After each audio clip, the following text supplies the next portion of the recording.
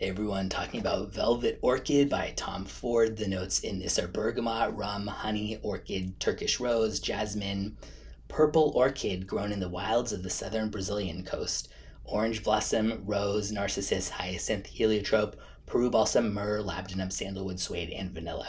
And I call out that one about purple orchid grown in the wilds, blah, blah, blah, because they had claimed that that's like a whole new accord. Like, I don't think they actually use that ingredient, but they tried to recreate the smell of that, and that hasn't been done in any other fragrance. But yeah, this is boozy, sweet, floral, and balsamic with kind of like a syrupy patchouli like accord during the dry down. I do not typically like any of those fragrance genres, so I don't like this one either. It's just not something that smells good for my taste, but I do think it smells high quality, and I do think it smells really well done for the categories that it's in.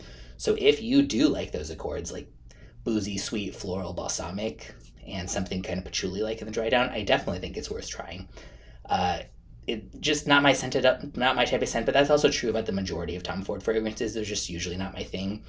So that's no diss against this one in general in terms of the quality or anything like that. This is definitely best for cold weather. It could really get overly heavy, thick, and cloying in warm weather. And overall, I would say it's like a combination of elegant and then femme fatale type of like badass vibes. Leans feminine, but not like hyper feminine.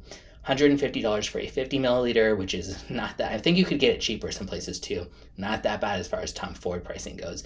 Pretty good longevity and projection as well, and I'll link in the description where you can get a bottle or a sample.